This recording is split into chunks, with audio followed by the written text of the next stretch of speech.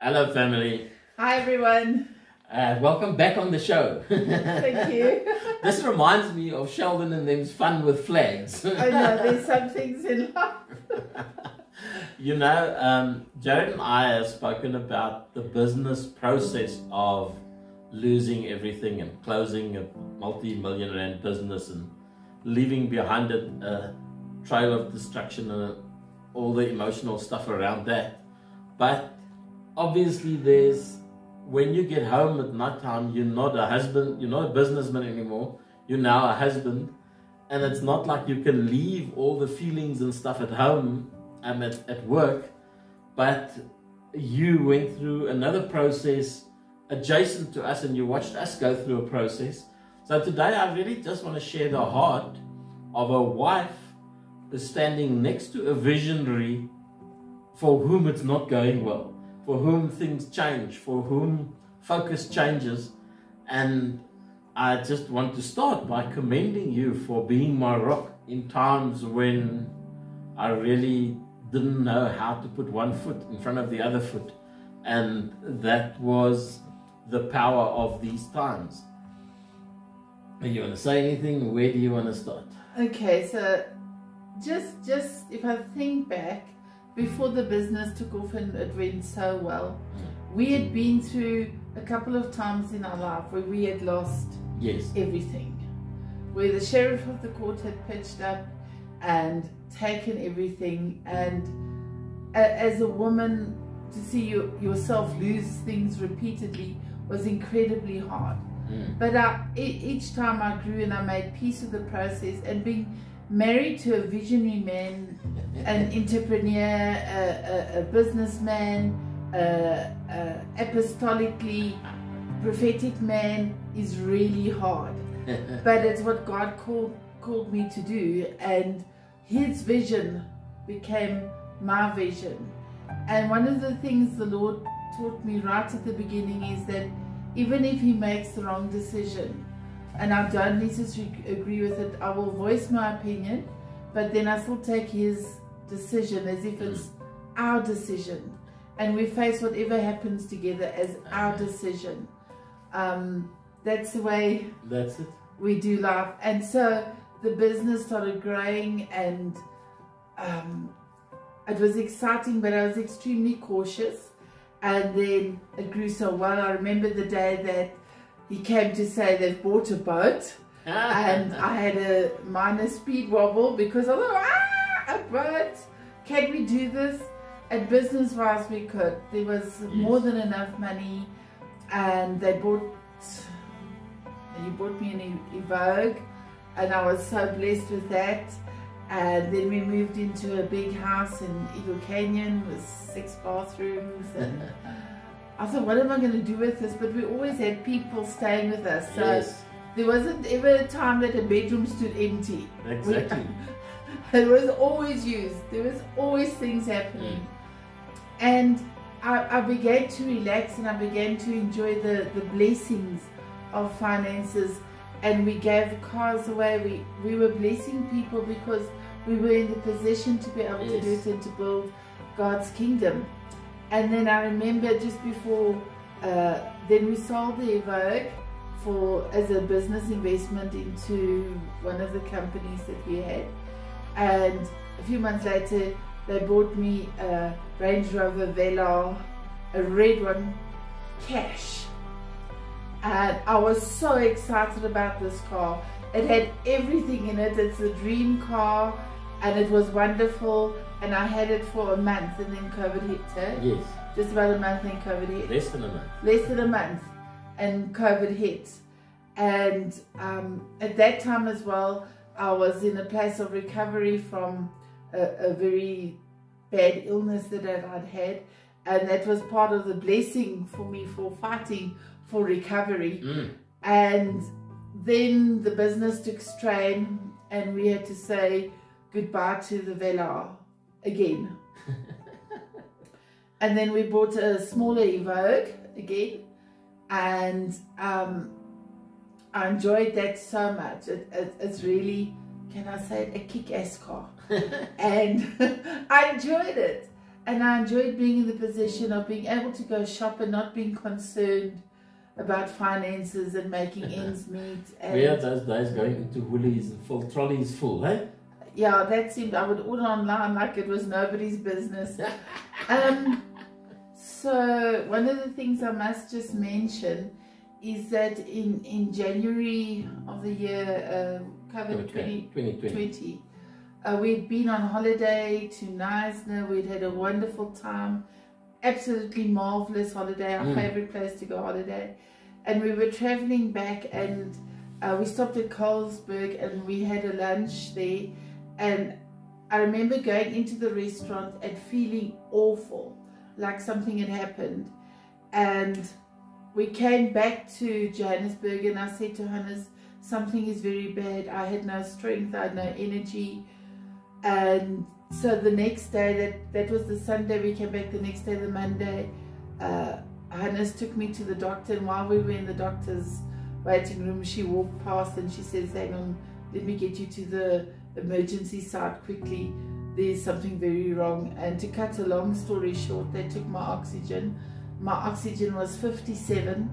I didn't know I was dying, and this was long before COVID hit. And I was rushed by ambulance to ICU, and they said to Hannes that it was touch and go with my life. Yes, it was really serious. Incredibly serious. And I remember I couldn't even really pray. I just kept crying out to God, God save me, I don't want to die yet. And in ICU, I think I cried for the first time properly in my life for 2 days. I couldn't stop crying. And in that process, God began to deal with me and take me on this journey. And I knew I had to get out of ICU at that particular hospital I was in. So I doctored the oxygen. Before they came to check it, I would turn it up very high to make sure I had oxygen. And because they kept trying to treat me for a lung condition, and I felt there was something wrong and I didn't know what. And so I got myself out of hospital by the grace of God. And when I got home, I realized I can't breathe, and I had a monitor, and then people within our church at that stage set us up with oxygen levels and oxygen monitors. And I remember when I got home, my oxygen was 59, and you then insisted on a second opinion, and we went to see a pulmonologist, and he tested everything, and he says, this is so strange, there's actually nothing wrong with your lungs, but I think there's a problem with your heart. And so he sent me then to a cardiologist who did the full exam. I remember being so afraid, and at that stage I couldn't walk 2 steps. It was such an effort. I was so weak. I had to walk 2 steps and stop and have assistance and walk another 2 steps.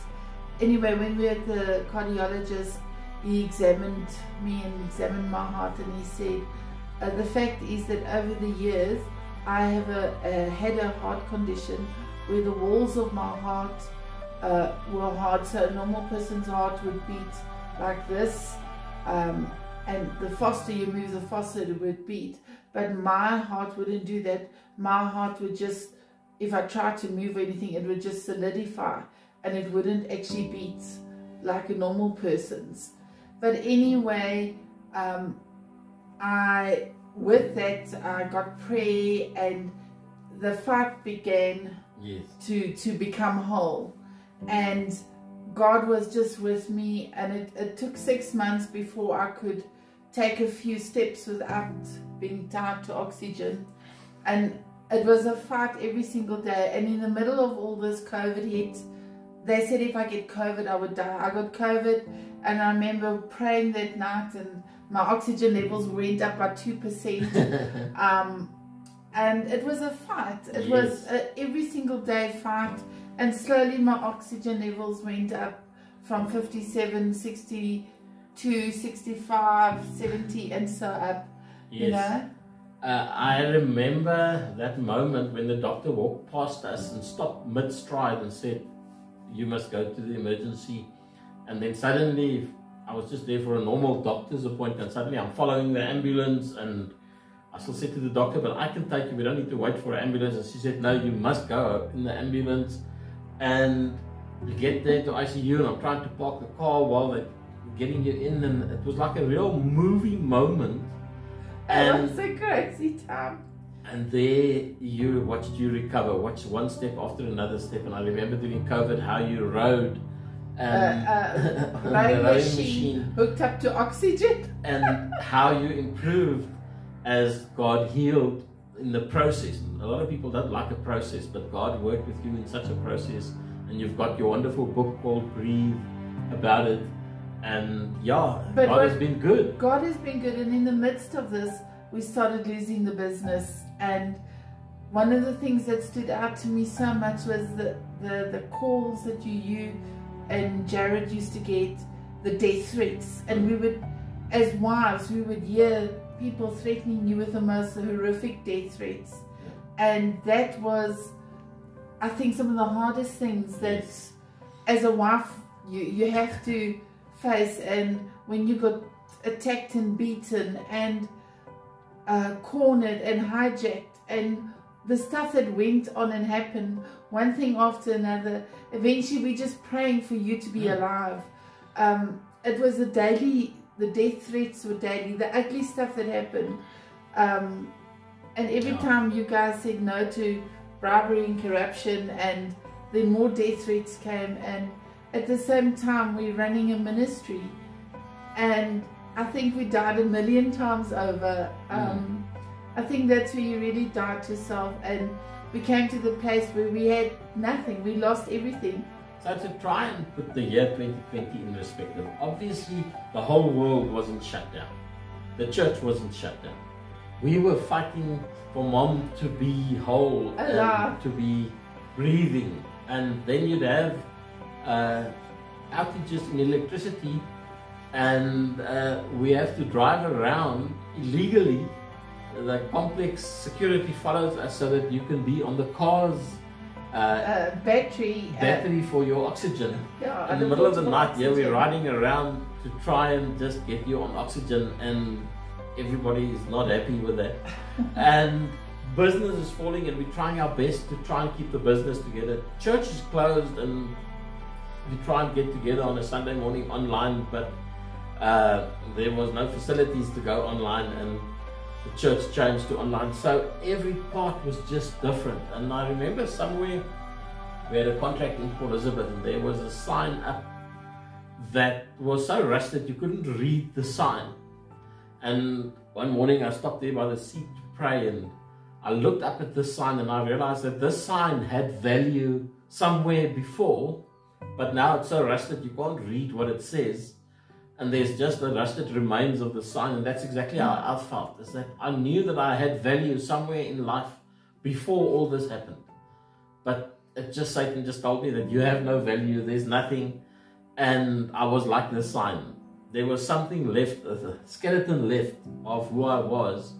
And that's just one of the low moments. But in it, every single time God would pick us up, God would restore. We would get something else, and in every area of our life it was just survival. It was, and I never thought that this time around we would go through bankruptcy. I never thought I would lose everything again in my life. It's happened a couple of times. I thought, this is it, we've arrived, I'm safe and I'm secure. And yet once again we've lost everything, and we are starting a journey again, and trusting God daily for provision, and at least we've got a roof over our head. Hallelujah. Praise God. And God is good. What I have found in God and what I have learned is worth its weight in gold. And I'm so grateful that even in the difficult days that God reunited us and restored so many broken relationships. There was many times that we had deep regrets for people that got hurt. Yes. I've seen you cry. With the hurt for people that went through the loss of business and things like that, and income. I saw you cry for them. We cried for them. We cried for ourselves, and we cried for our children and our dreams, but God. Absolutely. And God has sustained us. It took me a time to trust again. I had to learn to trust God again. And one of the things, I made decisions that I'm never going to go back and say, but I warned you, or I told you, or we should have, or we could have. That's the past. Amen. It's what are we going to do going forward. Yes. And we were all in this together. We made decisions, believing every decision we made was for the best of the business, for the best of God's kingdom. And we made mistakes. We trusted people that was kabangas, some of them. But God's good. Yes. And He came through. And for anybody out there that's facing all these different kinds of things, hold on to God.